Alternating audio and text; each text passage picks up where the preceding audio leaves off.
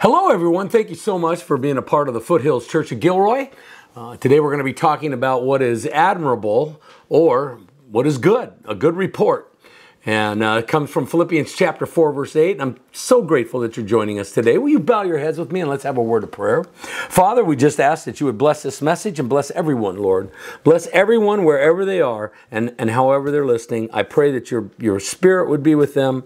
And Lord, I pray that your spirit would speak through me today and that we would be able to hear what your spirit has to say to us, your church. In the name of Jesus, we pray. Amen. So Philippians 4:8, we've been talking about this for a while. Finally, brothers and sisters, Paul writes, whatever is true, whatever is noble, whatever is right, whatever is pure, whatever is lovely, whatever is admirable, which is what we're going to talk about today, if anything is excellent or praiseworthy, think about such things. And so I want to talk to you today about thinking on what is good so that we have a good report. So that what we say is good. And so what is admirable, really, when you break it down into the Greek of what Paul was saying there, is it really has to do with what comes out of our mouth. We want it to be admirable. So whatever is admirable then means to have a good report. Last week we talked about how you can find the good in anything or you can find the bad in anything. Well, we can speak what is good or we can speak negative. We can speak terrible things. But God wants us to speak good things, to see the good, and then to declare what is good. Well, God is good. So it's declaring God. Finding ways to speak good. You know, just like Joshua and Caleb, in Numbers chapter 13, Moses, they got to the edge of the promised land, and they had only been in the desert for about 2 years at this point, a little under 2 years.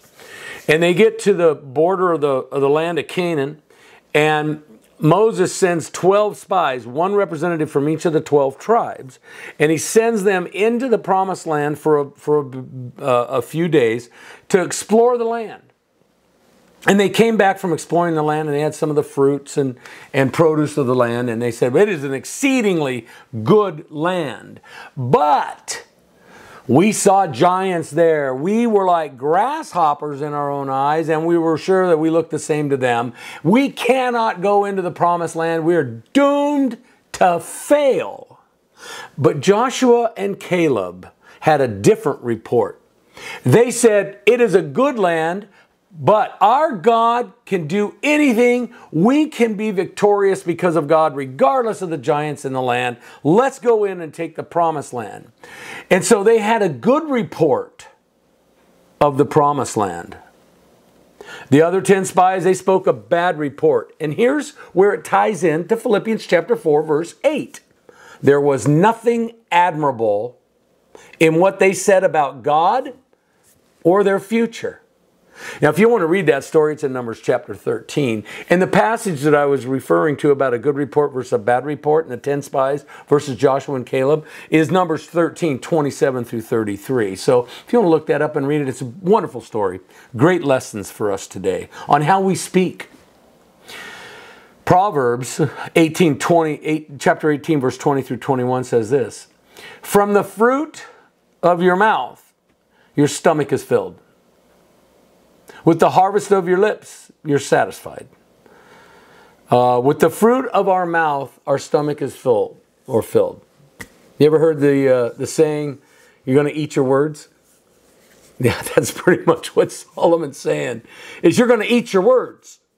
So you want to have words that are good. I remember years ago, I was in college. I wasn't serving the Lord, and I was with my uncle. And I wasn't a Christian at the time, and I used some profanity, just casually. It was just the way I talked.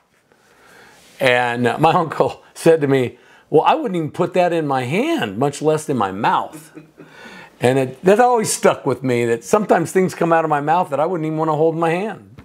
I'd want to step over, if you know what I mean. But with the harvest of our lips, we're satisfied. And then Solomon goes on to say in verse 21, the tongue has the power of life and death, and those who love it or use it will eat its fruit. We will eat our words. So I want to speak words that are easily digestible and that sit well in my stomach. How about you? A good report. I think the words that Joshua and Caleb said, yeah, they could dine on those words. But I wouldn't want to be those 10 spies in the words they said. I don't think that digested too well for them. You know, as we think, our lives will go. We've been talking about this and why we've been on this passage of scripture for some time. So as we think, our lives will go. But listen, as we speak, so the seeds we sow. Our words carry weight, great weight. Well, we just saw power of life and death is in our tongue. But we can always speak a good report, and here's why. Our God is always good. Our God is always good. I read this not long ago in the book of Nahum. You see, and I encourage you to do this. I read the Bible every year from cover to cover. I start in Genesis and Matthew, and then I just read. I read like 3 chapters in the Old Testament and a chapter in the New Testament. I'm done within the year. So not long ago, I was reading in Nahum chapter 1, and this is what Nahum wrote. The Lord is good, a refuge in times of trouble. He cares for those who trust in Him. But I just love those 4 words that open up that verse. The Lord is good. Man, that's full stop right there. Believing in God's goodness helps us speak a good report.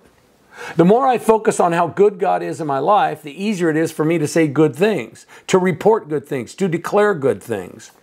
But if we struggle with doubt, and primarily in doubt that God is good, because we go through hard times, and when we go through hard times or bad times, we can think, God isn't good. So if we doubt that God's good, we can be overcome with fear that what we're going through will be the end of us,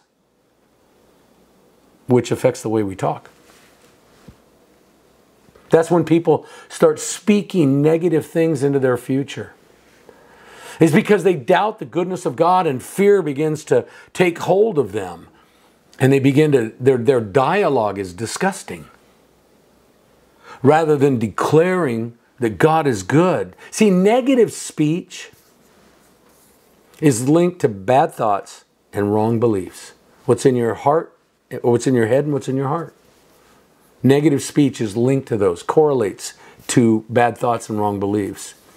See, Jesus said this in Luke 6:45. The mouth speaks what the heart is full of. In the King James Version, I believe it says, out of the overflow of the heart, the mouth speaks. So if you're talking negative about your future or negative about your past or negative about your present situations, if all that comes out of your mouth is negative, negative, negative, negative, negative, there's no goodness of God in your thought life or in your heart, your belief system.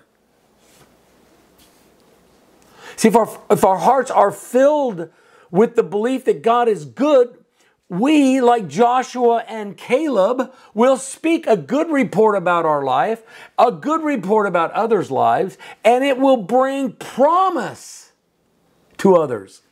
Just as they spoke, Joshua and Caleb spoke well about the promised land, when we speak well, it actually brings promise to people, to ourselves. Because you hear what you say. And if you're just talking bad stuff and negative stuff and mumbling, griping, complaining and how horrible your life is, woe is me, being a victim, there's no promise in that. Thinking and speaking what is good gives hope to other people. And it gives hope to yourself. And that, in Numbers chapter 13, what God wanted to bring the Israelites to, the promised land, was the place of hope, where hope would be fulfilled. So God, we can have a good report because God is always good, and because God is always good, it's all good. If you really believe that, then you believe that this is all going to work out for my good. Listen to what Hebrews 13:5 says.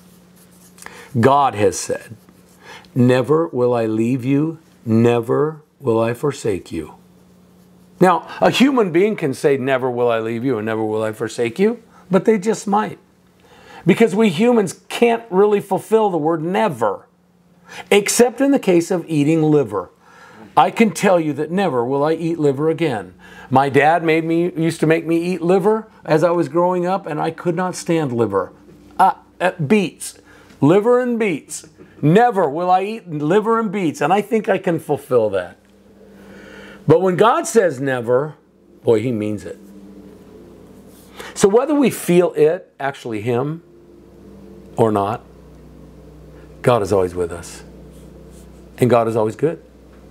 So you are carrying within you goodness. I love what David said in Psalms chapter 23 at the end of that. I think it's verse 5 or 6. He says, and goodness and love will follow me all the days of my life. All the days of my life. Goodness and love. If God is with me and God is good, good is always with me. So shouldn't that change the way I talk? Even when we're going through our darkest times. Let me tell you, the last year and a half since Foursquare fired me because we wanted to withdraw from the denomination, locked us out of our building and took $556,000 from our bank account. Those have been, there's been some really dark times in my life, but God's always been with me. Foursquare may have turned their back on me and forsaken me. Well, some would say, well, you wanted to turn your back on them. I wanted to part company with them. We didn't believe the direction they were going is the direction we want to go. More hurdles than help. These have been some dark times for me, but God has been with me every step of the way. In fact, I would say this, God is especially with us in our darkest hours. This last year and a half, I think I've grown as a human in many, many ways. I've been on an acceleration of growth since this happened. Because God's always good and good is with me. God is with me. So if God has said, never will I leave you, never will I forsake you, we should trust Him. We should trust that's true. Because He means it. He means it. So, let's establish these three things. God is good. That's established in my heart and mind. Establish it right now in your heart and mind. Declare it to yourself. God is good. Number two, He's with me. He's with you. If you've given your life to Jesus Christ, if you've confessed Him as your Lord and Savior, I can guarantee you that God is with you. So He's always good, and He's with you. And He's always working in us and for our good. The things that man has done to me in the last year and a half have not been good. Some of the things that man, and when I say man, I say Foursquare. Some of the things that man has done to me in the last year and a half have not been good. And there's been things that they've said about me that have not been good. But God is good. God is always good. And He is working all these things for my good. As I told you, I've been on a growth acceleration since all this went down. And that's Romans 8:28 that says we know that all things, and that we know that in all things God works for the good of those who love Him, who have been called according to His purpose. Listen, I'm not perfect, but I love God. I'm not perfect, but I'm called according to His purpose. I own my sin so I can disown it. When I fall, I ask Jesus to help me get back up and help me keep moving me towards Him. So, God's working all the things for my good. Because of this, I can always find good in any situation I'm going through. Find it, search for it, seek it, look for it. You'll find good. Especially if God's with you. He's at work right now for our good. Now, some of the things about work is you don't always see work pay off immediately. Sometimes you have to work at something for a while to see the benefits. Just ask a farmer. You can do all the hard work of planting a seed, but you sometimes have to, well, not sometimes, you always have to wait for a harvest. So shouldn't this change the way we talk about our troubles? If God's good, it should change the way we talk about our troubles. We can now speak positive words that are not rooted in some, oh, you know, it's all going to work out, you know, name it and claim it, you know, confess it and possess it kind of a thing. I'm not saying that. But we can say positive things because it's rooted in faith that God will work all things for our good, because He said it. So when I speak positively that good is going to happen in my life, it's rooted in faith in God, not faith in me or faith in man. See, because God said it, it's true. But hey, listen, if God hadn't said it, if God had not said that He's working all things for our good, then we're just down to crossing our fingers. I hope this works out.